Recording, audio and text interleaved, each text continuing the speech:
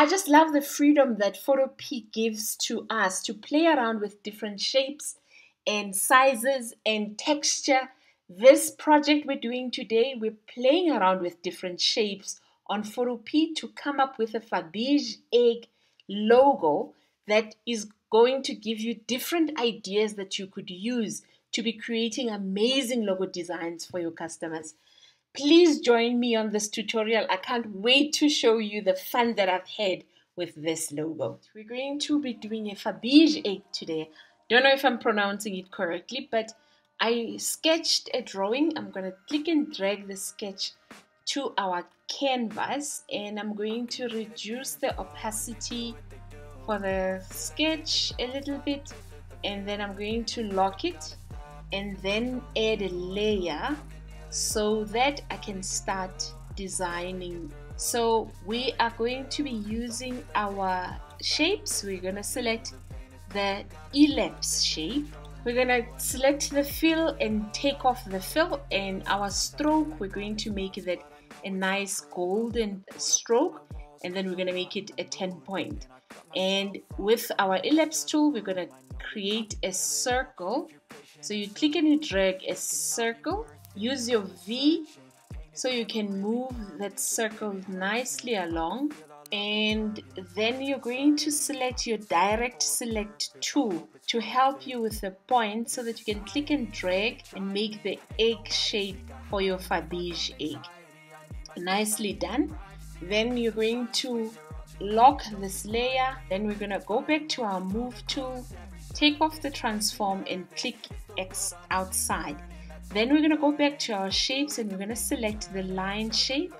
We want to have the fill on our line shape, and we're going to increase our size.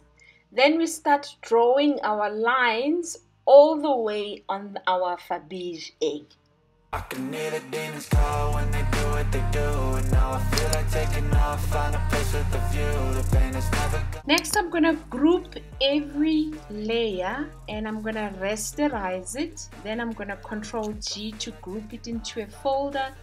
Then I will lock it. I want to then create the nice diamond shapes on my Faberge egg. Therefore, I'm going to go to my shapes and I'm going to select an ellipse. Then I'm going to change the color of the fill and make that like a silver. And then I will zoom in and start creating those gorgeous diamond shapes on all of these intersections that I have here. I'm going to just duplicate that shape or the layer and then add it everywhere where there's a intersection. And I miss the old you, we died with a purpose. All the energy around me felt nervous, scared I would pop off fast. Then I'm going to rasterize my shapes, and then I'm going to group them and I'm going to lock them. Last thing that I would do is to add text. I'm going to select my type tool and I'm going to be using the Goldman font for gold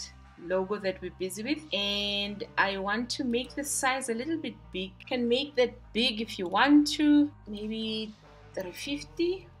Nice. And lastly, I'm gonna add the name of the business and the tagline.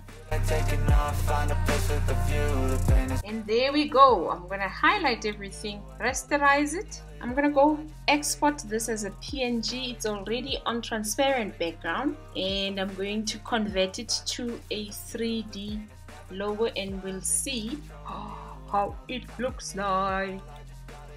You're going to go to your PSD templates. You're going to select mockups, and I love this logo office mockup. You click on photopea.com. Once it loads, you're going to double click where it says your logo here. You hide the example that we've been given. You click and you drag your design, you size it and you align it. You command S to convert it to smart object, and then you select your first tab where it says your logo mockup, and there's your beautiful Faberge egg logo that you've created. You could do so much with the tools that Photopea offers. This is just one example of practicing and playing around with the tools that Photopea gives to you to come up with beautiful designs that you could use and you could share with your customers. I hope you really enjoyed this tutorial. I truly enjoyed playing around with it and coming up with the concept. We do have a course for Canva logo designers. The link is on my description below. I will see you on the next video.